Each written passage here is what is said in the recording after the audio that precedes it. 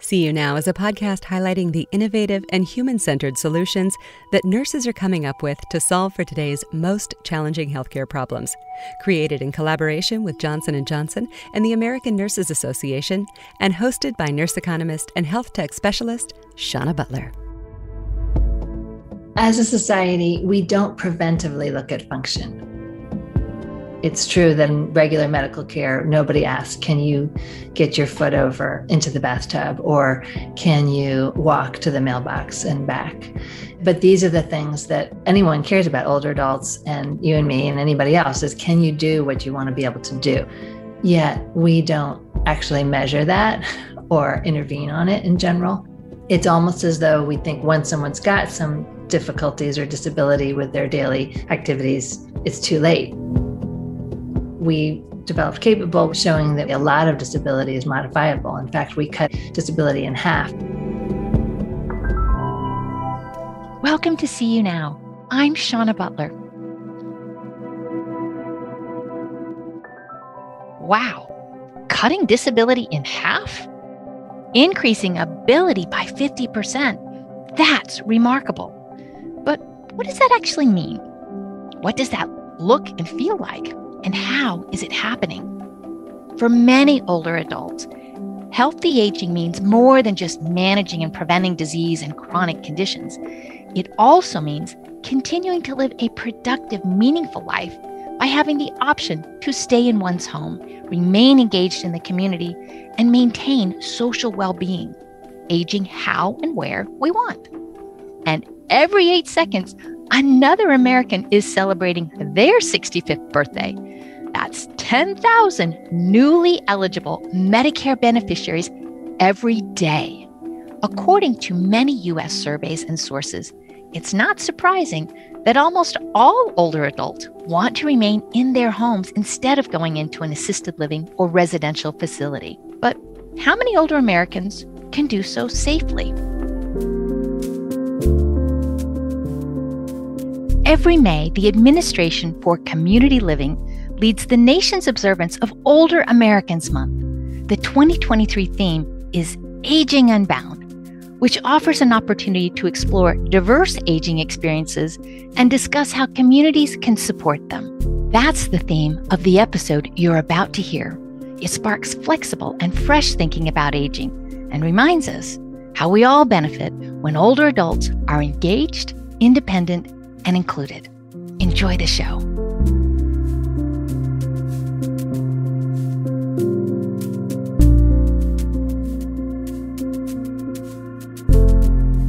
Hi, my name is Sarah Szanton. I'm a professor at the Johns Hopkins School of Nursing. Along with others, I've developed the Capable program, which we have tested and scaled, and also do work on other areas of health disparity among older adults, such as financial strain and structural racial discrimination and resilience.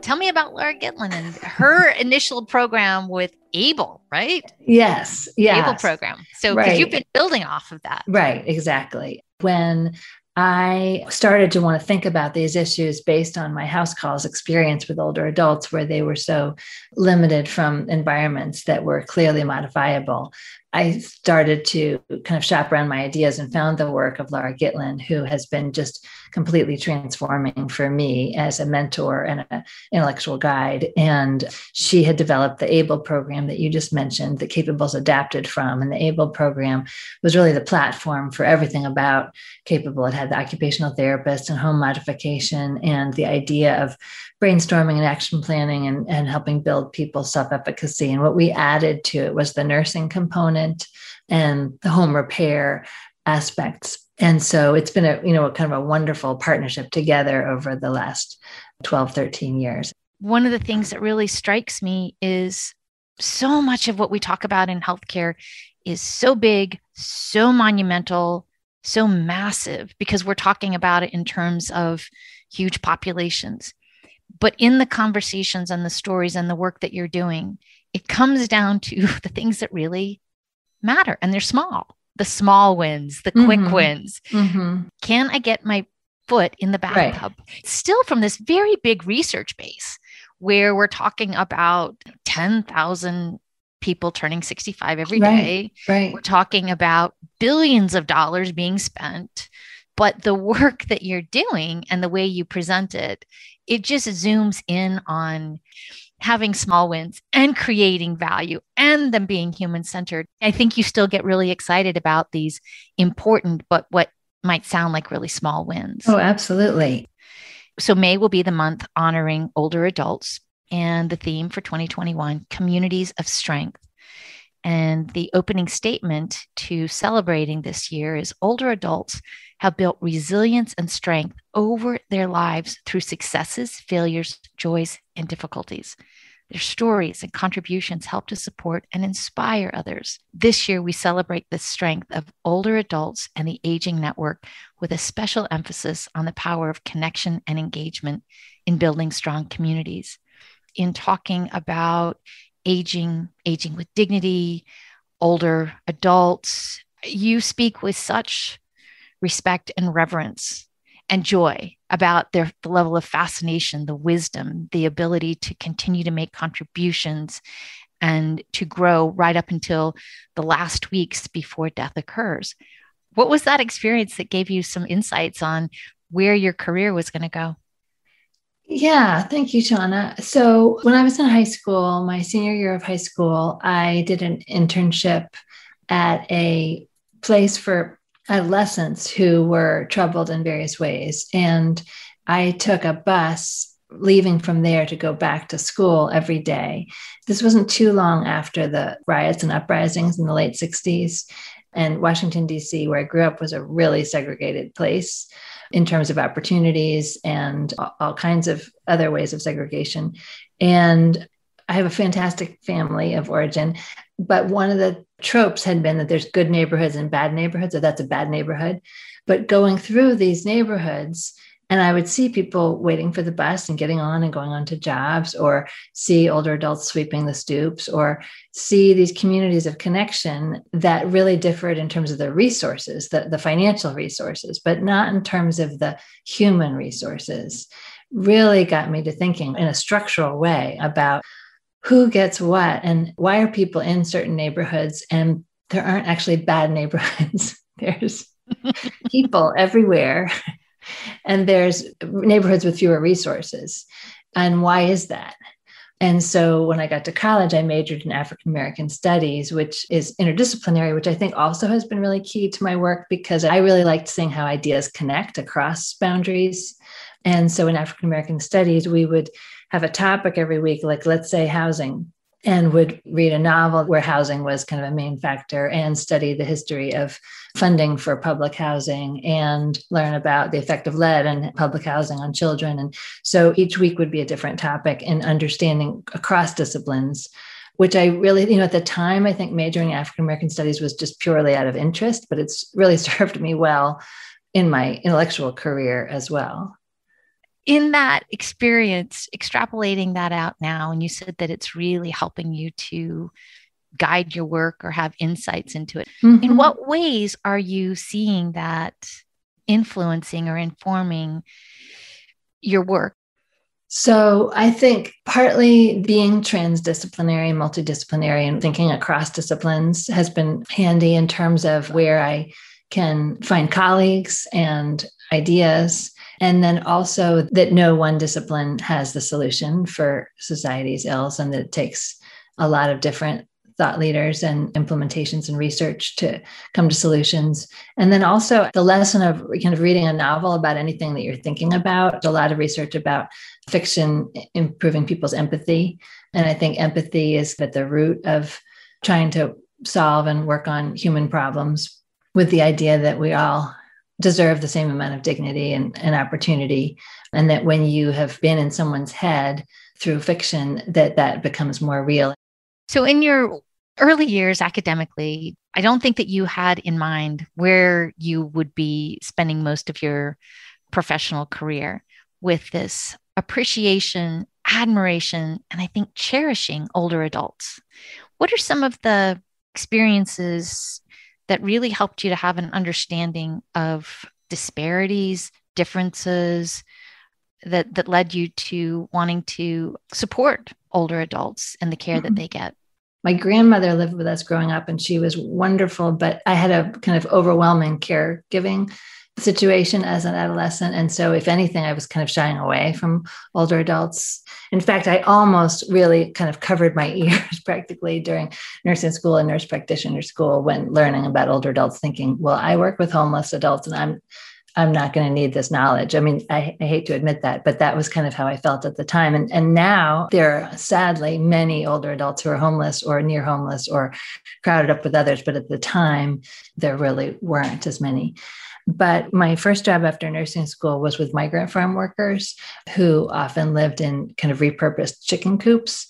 And then my next job was working with adults experiencing homelessness. So that was out in shelters and sometimes the clinic and on the street. And then my next job after that was providing primary care to homebound older adults as a nurse practitioner. And I went into that not being sure I wanted to work with older adults, but really just, more from a social justice perspective, the idea that these people had worked hard their whole lives and were just as valuable as anybody should be and should have as much dignity as anybody, but they're so under-resourced and forgotten in a lot of ways. And so many people who were home alone all day. I'm thinking of one person who was bedbound, and of her adult children, the quote unquote successful ones had moved out and had jobs and were working them and would check on her. And she had one son who experienced mental illness, and they lived together. So she was bedbound and he would take care of her physically. And when he would leave for his mental daycare during the day, he would make her a big smoothie and leave it right next to her on her bedside table so that she wouldn't be hungry during the day. And they really propped each other up. That was a real lesson to me in how much resilience there is. And so there was just kind of this feeling that arose in me, not that I was particularly interested in older adults, more just that I was interested in humans having a fair shot. And I also was really struck by the structural differences. So for example, had people who what they had done for their jobs had been some form of cleaning, like a house cleaner for a family or a janitor for a school. And they had such different retirement differences because one had been unionized and one hadn't, right? So if you've worked for a school system, you have the Blue Cross Blue Shield insurance and you have a pension. And if you've been a house cleaner, you've got nothing because the family doesn't owe you anything. And so people who had been house cleaners for a family who were living on $400 a month Social Security, for example. And that's even given that they had essentially the same occupation. So always taking in mind the structural differences in terms of both opportunities and benefits as well. Structural opportunities, that story that you just shared is emblematic of what we see. And that's just one example of a structural differentiator, a structure in place that's going to create a disparity and inequity. And these are long-term, long-standing with enormous differences between outcomes. What are you seeing? What do you think? What do we need to know? So that's a big, big question. So just to take it to the most basic level, everyone in this country would likely agree that we are all created in ways that we should be equal, and we should have equal opportunities to have a full human life with dignity. And the end results aren't usually that people have had all the same opportunity. And that starts from prenatal care on up, that starts from housing, the amount of green space around, the job opportunities. Over and over at each stage of life, there are real structural differences. It's not just how hard you work or who you know. One of the great tools of research is to design experiments and interventions and programs to try to either highlight that or make changes or make policymakers see the differences that could happen if different policies change. And I guess if I could just add something also, the difference between equality and equity, I think, is an important thing. A lot of people think, well, just give everyone the same opportunity and then it should all work out.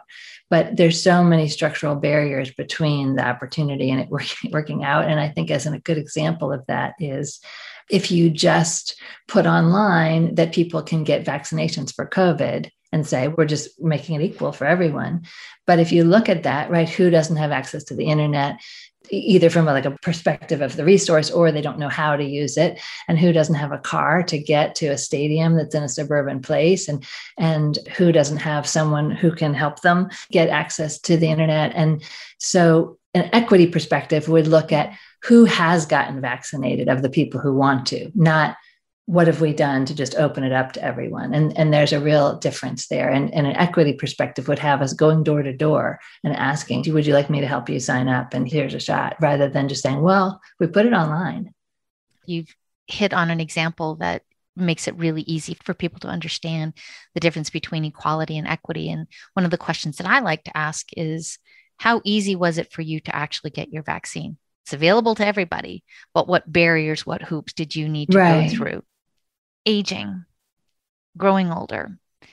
We have a demographic across the globe where we have an aging population everywhere, and health systems everywhere are struggling against a couple of competing demands.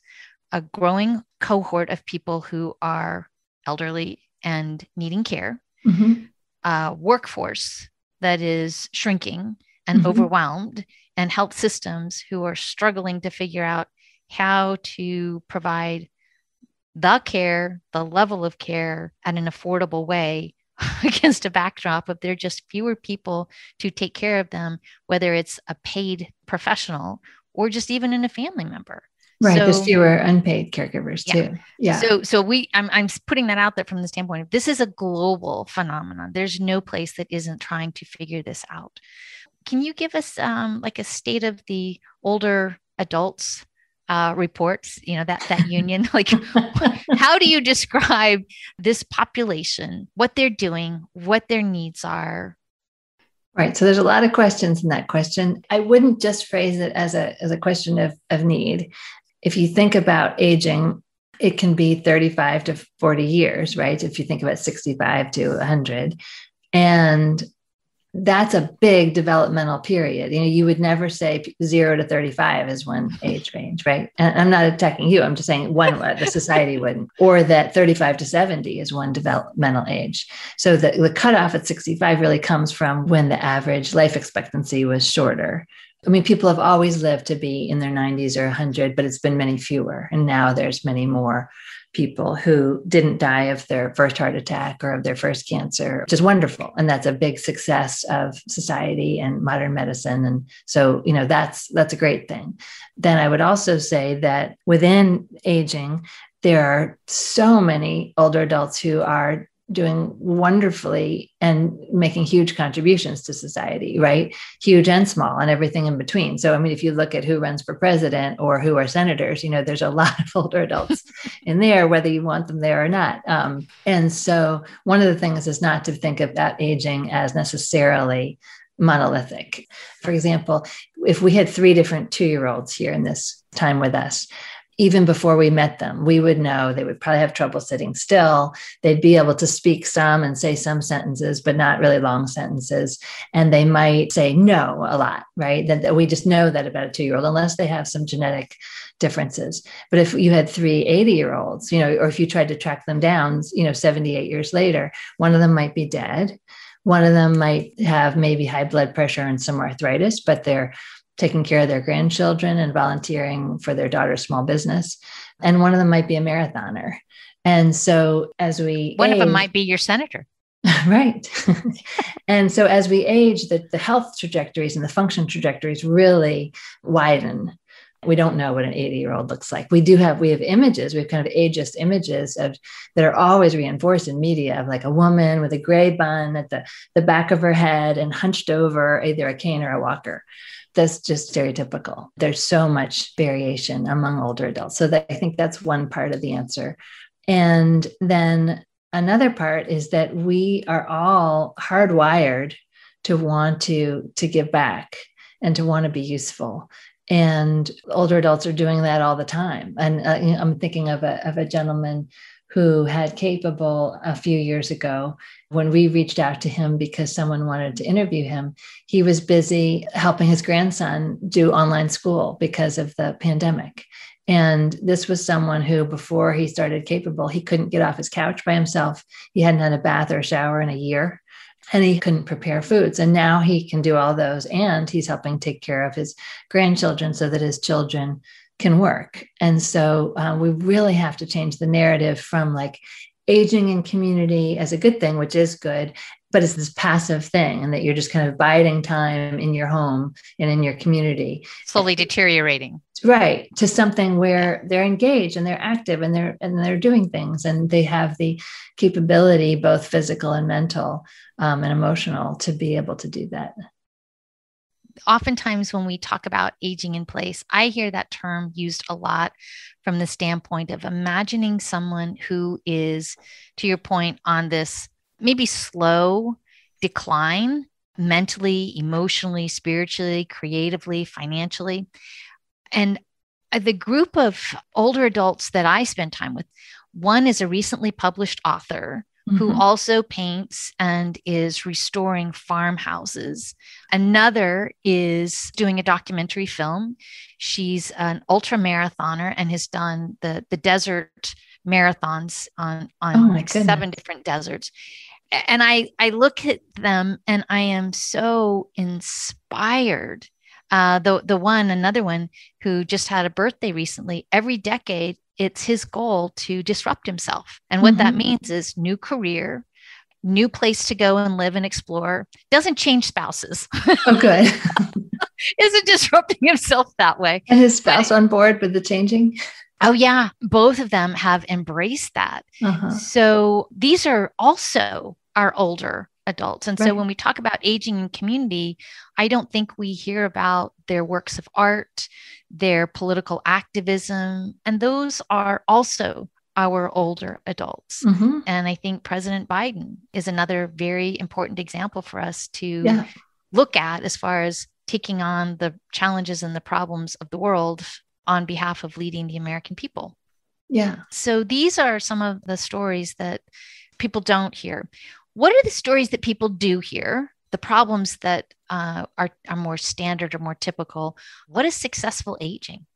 Well, I really dislike the term successful aging because it implies that there's unsuccessful aging and people are failures. And I think it also implies that it's all under someone's control. You know, it's all kind of in their head or up to how hard they work. So I prefer people should be able to age how they want and where they want.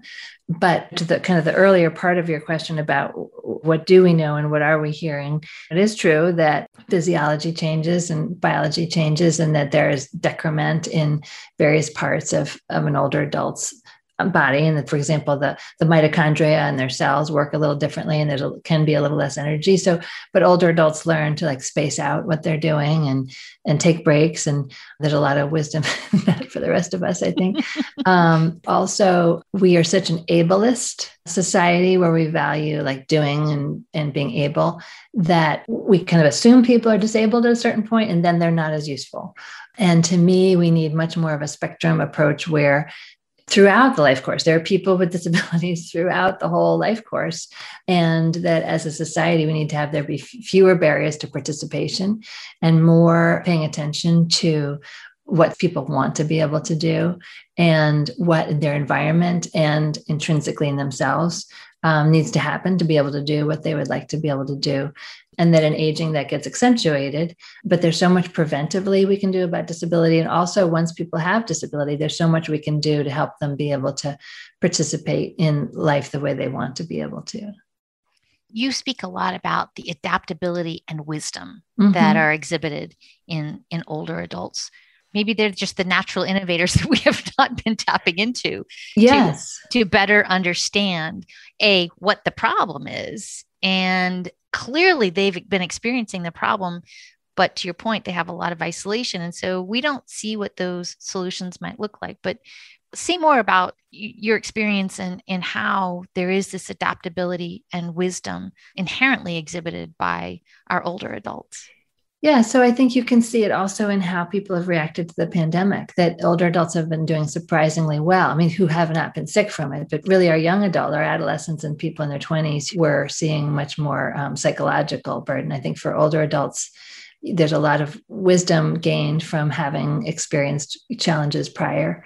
So older adults are adapting all the time. They're adapting to physical things like getting shorter and adapting to, maybe a spouse dying or children moving away. And so I think that older adults are constantly adapting, and it gets up to the rest of society and maybe family members to help them adapt in constructive ways. I can't tell you how many times I've seen someone climb up on their counter to reach something who's an 80-year-old. And we say, we've got a reacher for that. Or, there are other ways to adapt. We'll guide people to keep their heavy items, like a big pot if they want to make something, on their stove, instead of lugging it out from below. So you can teach old people new tricks, especially if it's geared towards something they want to be able to do. I don't really like cooking. If someone's telling me better ways to cook, I might not pay any attention at all. So let's talk about the Capable program. And I want to go into that by talking about physical function. Mm-hmm. I have heard you say and have read many times that physical function is a completely unaddressed set of needs and circumstances amongst older adults, that in all of our medical encounters, no one asks these things. Right. And yet here they are, the drivers of health cost. Right. They are the driver of health risk. They are frequently that thing that precipitates somebody to have an injury. Life was good. And then all of a sudden they have some type of an injury or an illness where they were high functioning, independent in a short period of time that dramatically changes. So maybe you want to start from the physical function aspect and how that has been driving the Capable program. Sure. So as a society, we don't preventively look at function, or even when there's a little bit of trouble. We tend to focus on it after someone's broken a hip, or after they've had a fall, or after maybe they've had a knee surgery, and then they have maybe some home health visits to get them back up to their functional state. But often they don't get to their hospitalization function. And it's true that in regular medical care, nobody asks, can you get your foot over into the bathtub? Or can you walk to the mailbox and back? These are the things that anyone cares about, older adults and you and me and anybody else, is can you do what you want to be able to do? And in fact, that's why we care about health. We're trying to prevent heart attacks and diabetes and everything so that people can do what they want to be able to do. Yet we don't actually measure that or intervene on it in general. It's almost as though we think once someone's got some difficulties or disability with their daily activities, it's too late. We developed Capable, which I'll describe, showing that we can modify disability. A lot of disability is modifiable. In fact, we cut disability in half, and that's really a conservative measure. So Capable is a 4-month program. It involves 10 visits with an older adult at their home. They are really in charge. It's based on what they would like to be able to do. And they receive 6 visits with an occupational therapist and 4 visits with a nurse, and up to about $1,300 of attention to their home based around goals that they come up with the occupational therapist and the nurse. So, for example, they may want to be able to take a bath by themselves without someone having to help them. They may want to be able to prepare dinner themselves. They may want to be able to get out their front door, down their steps, and into their son's car to go somewhere. Those could be 3 goals. They get 6 goals total. All the brainstorming and coming up with ideas and also attention to their home is based on those. So, for example, a railing on the outside and strength and balance exercises and a special kind of lazy Susan to help you be able to sit down sideways in the car and then get your legs in. Everything about what we offer has to do with fundamentally what they want to be able to do. And that's on purpose for several reasons. One is because that's our mission. Another is that builds what scientists call self-efficacy, meaning if you can achieve small gains and they're noticeable, then that helps you achieve future gains. So it builds resilience and it builds ability to solve future problems. Yeah, those things build upon one another. Mm-hmm. and capable. I love how in research, you guys always come up with an acronym that fits. Capable, of course, the capable program, but people might not know that capable is community, aging in place, advancing better living for elders. Yeah. How nicely did that work out? Yeah. So it's great to see the intervention, and we're seeing that this is making a difference in people's lives. Speak first on the qualitative differences. I love some of the quotes and the glee that I've heard in the voices of some of your clients, and the surprise, that they did not realize that they were able to do some of these things, the delight when it does happen. But what are some of the qualitative impacts that were unexpected? A lot of the ones that were unexpected have to do with meaningful activities. We designed capable more around people being able to do what gerontologists call activities of daily living, which are the kinds of things that keep you out of a nursing home, like bathing, dressing, grooming, being able to get on and off the toilet yourself, those kinds of things that are basic daily activities that someone can do for you, but it's very uncomfortable to have someone bathe you or wipe you. But a lot of the real joy in what capable participants experience is being able to do that and being able to go somewhere or participate in a community event or be able to garden again or to be able to listen to the birds on their back stoop themselves. And so those are the things that just feel so exciting. And of course, it's also so meaningful to be able to be part of a program that helps people do their daily activities. And I'm thinking of a woman who, when she got a raised toilet seat that the occupational therapist put in. So a toilet is a very low chair, and it's something that has to be used, multiple times a day. And with knee pain or leg weakness or with poor balance, it can be really hard to use. And falls in the bathroom are often tragic. And so I remember standing at a door waiting for an older adult to come to the door. And I was actually with a visitor. She was someone from the Secretary of Health's office for the whole state of Maryland. And so I was a little nervous standing there, and the older adult comes to the door in tears. And I thought, oh no, what has happened? And she was actually crying tears of joy about this raised toilet seat, because she said, I'm not going to have to hold my pee anymore. And I can just go to the bathroom when I want to. And it doesn't hurt so much just to be able to pee. Being able to change someone's life with a $50 item that everyone should have access to feels like magic. Yeah, it does. And in my early clinical experience, was in an ICU, medical ICU, and I cannot tell you the numbers of times where the story of why we were taking care of somebody postoperatively from hip fracture, hip replacement was going into the bathroom. Yeah. And the numbers of times, actually, it was two. It would be one elderly spouse helping another elderly spouse. And both of them, in trying to navigate in a small space, both of them would be injured. And it would be one with a broken clavicle, a gash above the forehead, broken wrist, hip, just multiple. I would refer to it as the $1 million hip. We would take care of people and spend enormous sums of money and medication and time to take care of that hip that needed to be fixed and the rehab that went along with it. But we wouldn't spend $100 on a walker or $50 on a raised toilet seat. Right. And when I think of how common it was coming through our emergency departments, older women with UTIs. And when you ask them about their toileting, they would say, I can't get up and down, so I hold it. And it's like, so all of these adaptations that are not healthy adaptations because we haven't fixed the environment. Right. Exactly. So that's been one of your insights, is changing the environment. Right. And extending your point, if you were 90 and you needed a pacemaker, you could get it next week.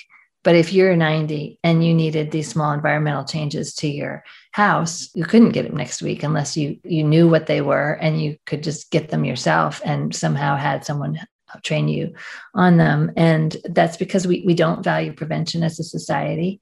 And also there's no interest group. If you look at a procedure or a new drug or a stent or something, you can just get it through Medicare and then you prescribe it. And there's not as much prescribing of these multifaceted interventions.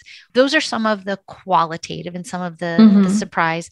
What can you say about the changes in mental health, emotional well-being as a result of the Capable program? Right. So people are much more able to do what they want to be able to do.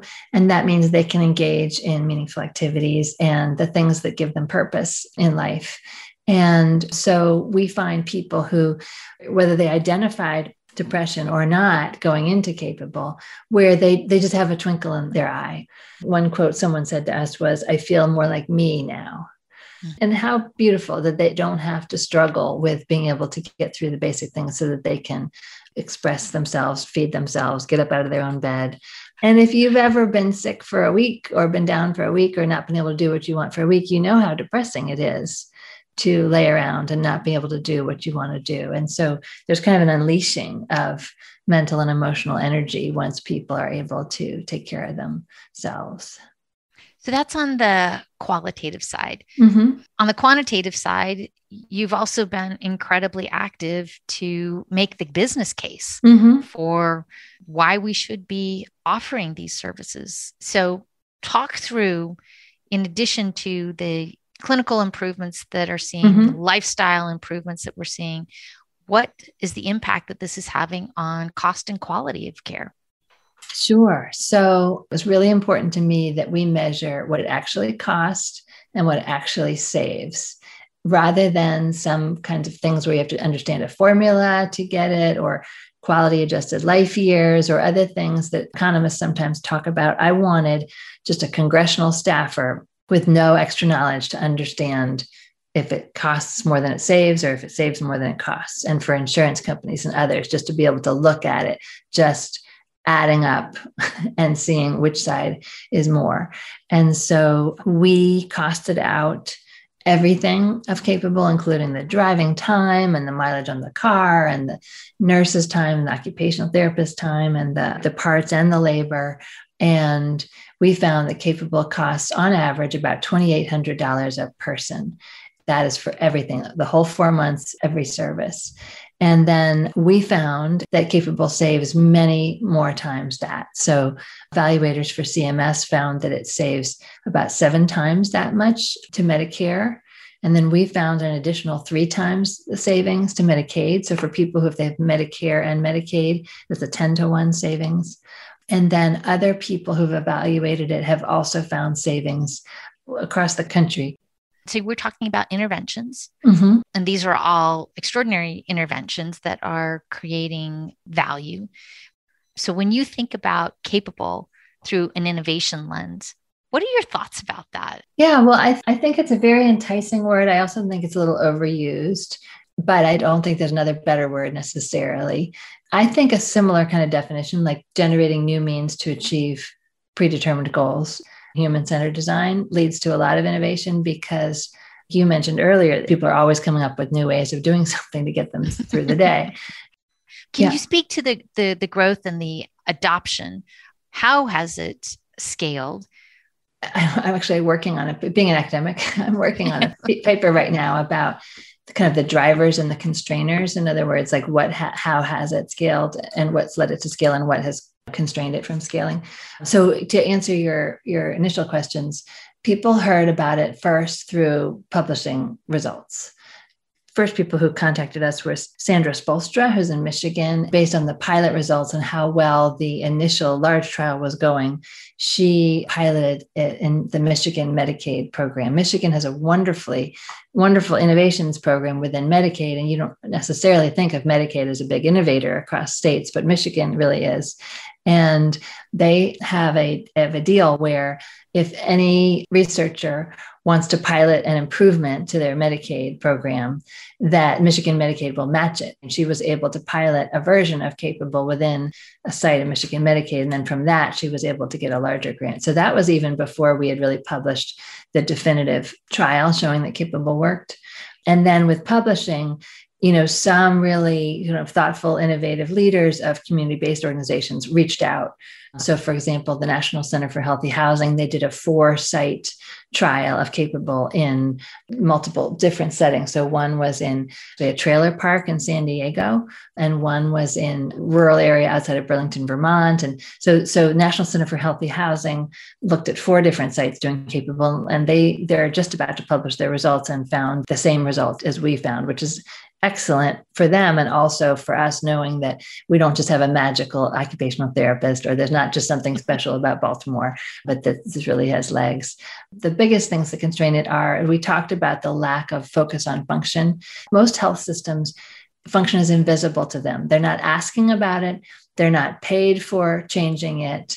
It's not in claims data. It's difficult for most health systems to pull up, what are the costs for the people who have difficulty bathing? Because no one's asking, do you have difficulty, right? So once that changes, and I believe it will change, once it's not invisible in the health systems, then people will start to turn to not just Capable, but other programs that focus on function. What can we do about it? It's not just, you don't just throw people away once they have functional difficulty. And in fact, if you look at homebound people and their utilization, and homebound people by definition are physically constrained, they're much more likely to have an emergency room visit than a primary care visit, unfortunately.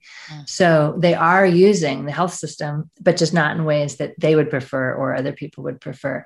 I think another thing that's really constrained the scale has been, it's bringing together housing and health. And although we all, from a common sense approach, understand that housing has to do with health and health has to do with housing, it's usually separate organizations. And that's always a little harder than just writing a prescription for a pill or for a procedure. It's scaled partly because it just makes common sense. You hear about it and you think, well, yeah, I could have thought of that. And that these kinds of things, we've been talking about this, compelling stories, and it makes sense. And, to use a business term, there's a huge market. There's so many older adults who could benefit from this. And so the places and people that have scaled it so far have a lot of that in mind of like, this would work for so-and-so and so-and-so, and have kind of stories in their head of who it might work for. In terms of the numbers, when you talk about the locations and the organizations that have adopted your model, what do those numbers look like these days? So right now there's 34 sites in 18 states, but it's still serving less than 2,000 people. And there's probably about 12 million older adults who could benefit from it currently. So really early days, even though just getting out of the research site is important and great. We really need Medicare to be able to cover it. And we need the Medicaid waivers in the states to cover it. And until there's a sustainable business model for organizations to do it, it'll be constrained. Because right now, a lot of it is from philanthropy dollars or from a health insurer kind of taking a chance and with their own money, seeing if it will work well for them. But until you can write a prescription for it or it's part of a Medicaid program, it will be just only the people who think far ahead and the innovators. And we need to get to where it's just what older adults expect that they will receive. In that business model, you mentioned that so much of this functional assessment is invisible. We're not collecting that data. And I think a lot of that's tied to our business model. What are your thoughts about as we move to value-based care and there are more of the accountable care organizations? Right. It seems like this has a greater opportunity to be adopted. And then when you think about employer-based healthcare, or maybe even the VA system, truthfully. Yeah. So there are systems of health delivery that have a business model. Yes. Where this is highly conducive. True? Absolutely. Yes. And in fact, the VA, they are just starting to test it in 9 VA systems in Pennsylvania. And they're starting with 3 at first, and then the next 3 and the next 3. And then they're going to look across those 3 tiers to see how it worked. And I think the VA is a great place to scale it. You're completely right that as Medicare Advantage grows and accountable care organizations and primary care first and other value-based payments, there will be more and more incentive to do programs like Capable, but they'll need to measure and look at function and understand, how to target that. And currently in the annual wellness visit, providers ask about activities of daily living and instrumental activities of daily living, like bathing or getting your medications. That visit is really underused. Most older adults don't get it. And also that visit is often done, but there's not a feedback loop to what should happen from it. They do it to do it and they check it off, but it doesn't feed it either into their it doesn't translate into an activation. It doesn't translate into, so we've done the assessment and here's what we found. Right.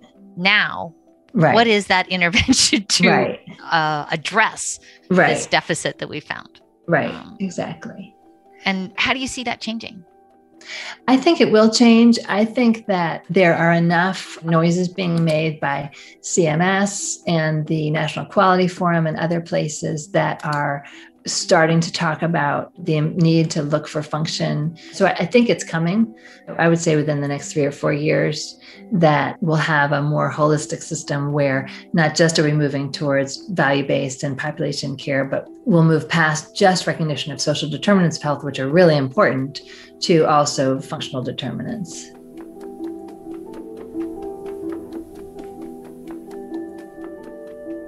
My research has 3 streams to it. One is about aging with dignity and health in the community. One is the effects of financial strain on health and the effects of changing that financial strain. What I mean by that is not having enough income to meet one's monthly needs.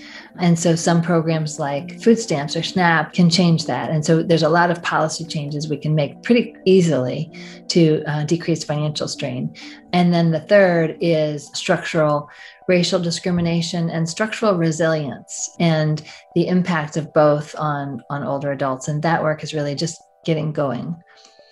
Say more about the structural resilience. What is that all about? What are you doing? Right. So on the individual level, we think about resilient people who are good copers, or their parents loved them a lot as children, or they had a special grandparent, so that they are resilient. But just the way there's structural risk factors, we believe that there's structures that impact resilience. And we published a theory in 2010 called Society to Cells Resilience Framework, with the idea that there's resilience on the societal level, on the community level, the family level, the whole individual level, organs and cells, and that all of those interact. So that, for example, if 2 adolescents have the same terrible thing happen to them, but one family really believes the child and they're in therapy and they are in a community where it's easy to get resources, and the other child, the parents don't believe them, and also they're not getting enough nutrition, or that even though it's the same act or the same violent thing, it can have really different effect on the child growing up over time. And so the idea of structural resilience is to look at all the levels, that the individual is obviously really important and growing their self-efficacy, but also the structural factors in their life. Were there good community college opportunities nearby? Is there green space? There's more and more evidence that green space impacts all kinds of things, even cognition. Was there a Boys and Girls Club? What were some of the structural factors that made them be able to graduate from high school or graduate from college or get them on a good footing? In many communities, those structures are underground in a way, and then other ones, it's straight out. You could do a Google search and find them. And so we are just in the planning phases of interviewing older adults in 5 different cities across the country: Minneapolis, LA, New Orleans, New York, and Baltimore, to take them through kind of a journey map of their life with the milestones that they have achieved, and understand some of the structural things that help them gain each one. And so that's just a start.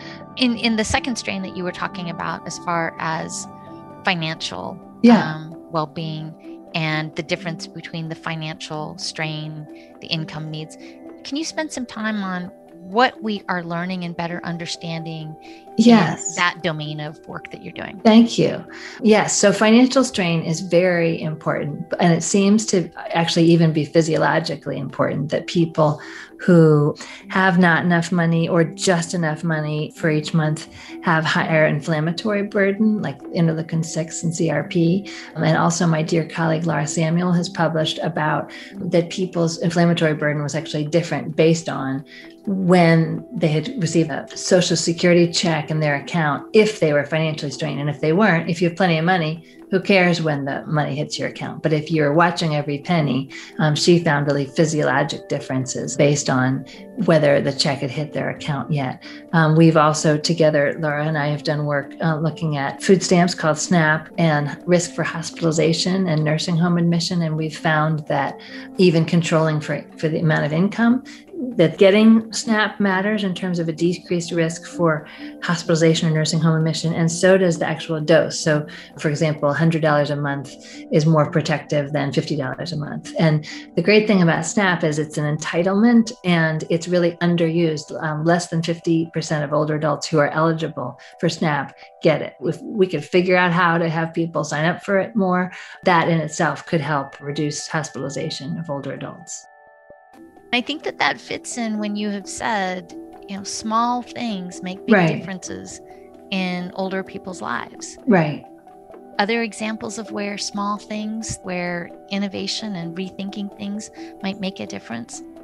Just a mesh net under someone's mail slot makes them not have to reach down to the floor to get it. And we've known people who've been missing healthcare appointments and the doctor or nurses didn't know why. And it turned out they just had a mail pile on their floor because they couldn't reach the mail, so very, very simple. Or, a crock pot for someone who can't chew very well. Or I go immediately to the practical, those kinds of very small things. But I think you were asking a larger question. So the Social Security Administration knows how much people receive from Social Security, and they could pretty much know who would be eligible for SNAP. And kind of with a stroke of a pen, they could make sure that those people can get SNAP and that it's an opt-out instead of opt-in so that people would naturally get it. That would be a very small but monumental thing.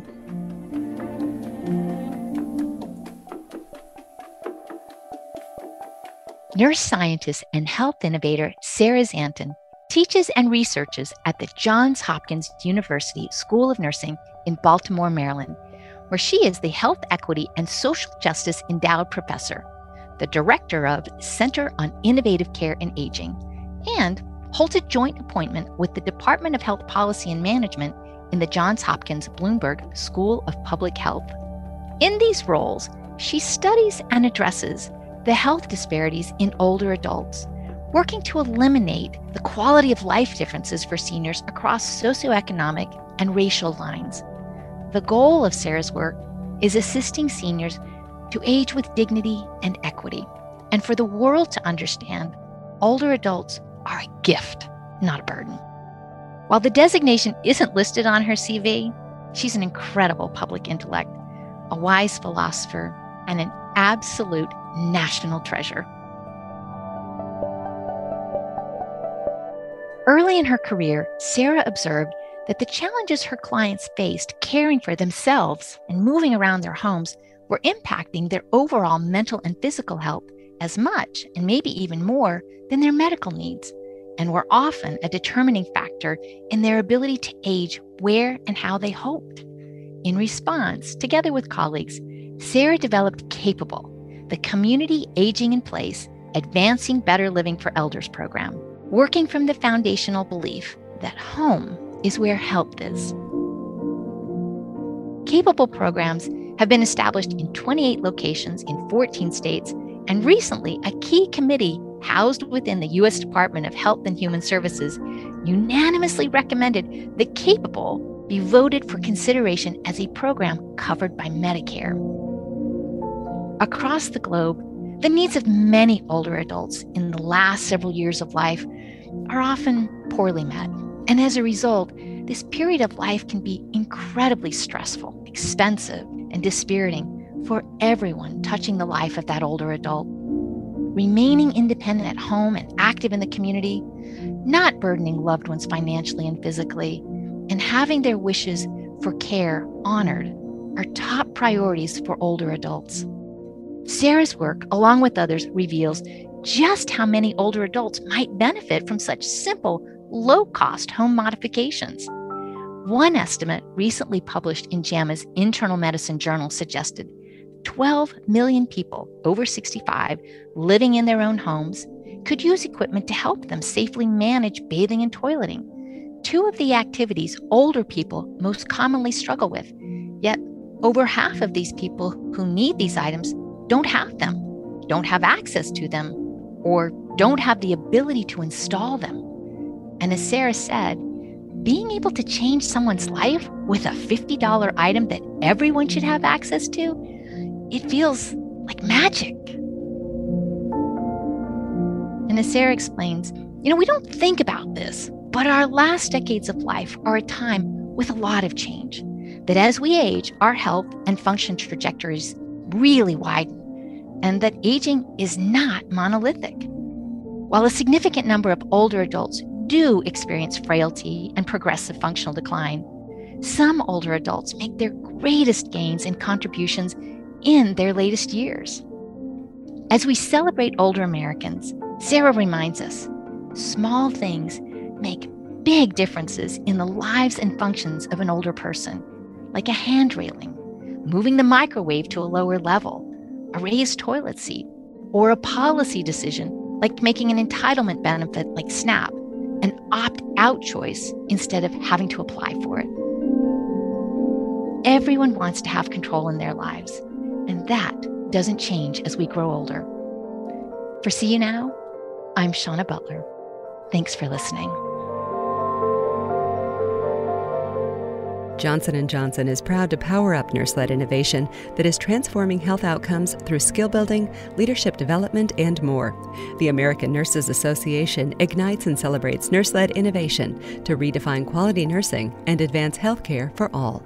Learn more at seeyounowpodcast.com.